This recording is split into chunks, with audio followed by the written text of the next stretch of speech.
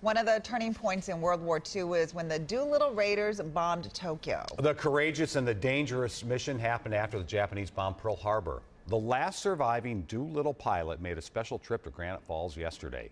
Lieutenant Colonel Dick Cole is now 100 years old. John Lauritsen shows us why he was in Minnesota and what he wants this generation to remember.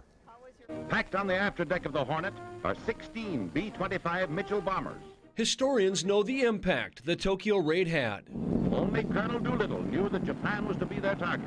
They also know the courage it took. The men involved, including Jimmy Doolittle's co-pilot Dick Cole, were all volunteers. Said wanted pilot volunteers for a dangerous mission. Dangerous and top secret. Cole remembers first hearing the details while on the USS Hornet. PA system came on and said, "This force is bound for Tokyo." And there was a lot of jubilation right off the bat. He admits being scared, and after bombing Tokyo, the B-25s only had enough gas to get to China. Cole had to parachute 9,000 feet into the dark of night to survive. The Chinese didn't have the lights turned on the runway so they could land because they thought they were Japanese. Ron and Diane Fagan are keeping stories like this alive at the Fagan Fighters World War II Museum. It's an honor and a privilege to be part of this, and we're just excited every day.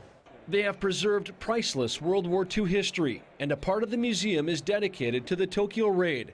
As the last living Doolittle fighter, Cole honored the Fagans with a Congressional Gold Medal in front of more than 800 people, many of them veterans.